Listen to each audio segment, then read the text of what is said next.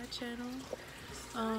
This is going to be my second video I've ever done, so I just wanted to show you an update of my tank and the new plants and driftwood and things I've put in it. I said no. I said no. So everybody's still healthy. The koi love to pull the plants out, so I do have to buy more gravel. A lot of them I did a whole bunch of salt baths in there with them, and they're okay. I will continue to do the salt baths at least once a week, just keep them, you know. But now his stuff is starting to shine. He doesn't look as sick as he was the black, orange, and white one from the previous video. But I did get some. He loves the camera.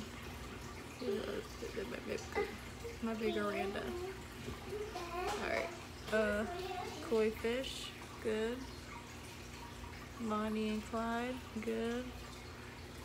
This is Savage, and that little one under there is Pumpkin. Little Pumpkin. She's just so cute. She just floats around and follows everybody.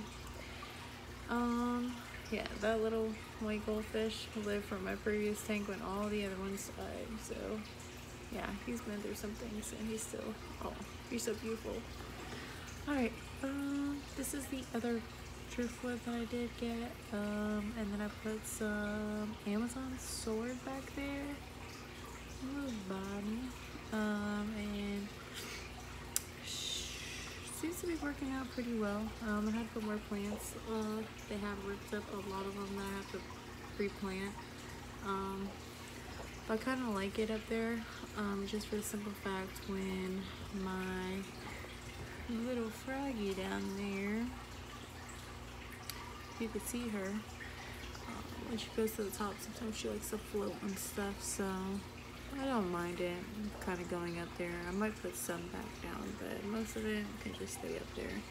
She does have that. Oh, and I added a moss ball, which seems to be working.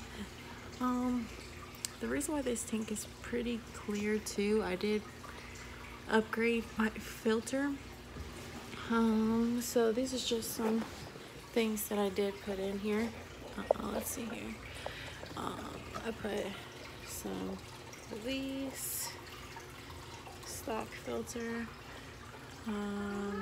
Where's the other? And some of this filter fiber. Bought it for $4, and it has made the world. Comes in a pretty bag, and it has made the difference of my tank from all the white. Okay, 1 second. And then I added a little heater to kind of help them out, because it is pretty cool in my house, so the temperature drops pretty cold. Like my house cool, we're in Florida, so yeah, it's gotten a lot clearer. There are some white spots, but one thing I did try was the AccuCell F water clarifier, and I did it for 2 days. And I followed the instructions with the amount of dosage I was supposed to do, and it worked out great. My son's trying to get in the camera. They think it's feeding time. No. They think what? I said no.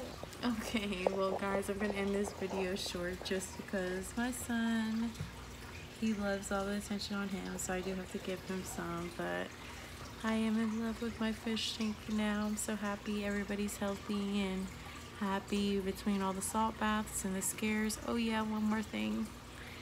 My pleco did die, which was really weird. I did get him from Walmart, where Bonnie and Clyde did come from. These two boy right here.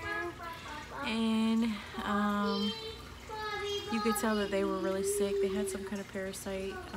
He still does a little bit of flashing here and there, but sometimes that it can be normal for koi fish. But just his fins and everything, they're starting to stand out more and look more prettier. So yeah guys, subscribe and like and tell me what you guys think. My air stones back there bubbling. They like to swim. They're pretty cool. Soon I'll be upgrading my tank. Probably as much money as I spent, probably around Christmas time, I'll be upgrading my tank to like a 75-gallon or 100-gallon, where all these guys can start living happy and swimming better and grow into it a little bit better. With the koi fish, I am going to have to build a pond. I am not going to be putting my Randa in the pond though. So the Randa, the pumpkin, and the little savage that has made it through everything, and the dwarf frog will be staying in the bigger tank.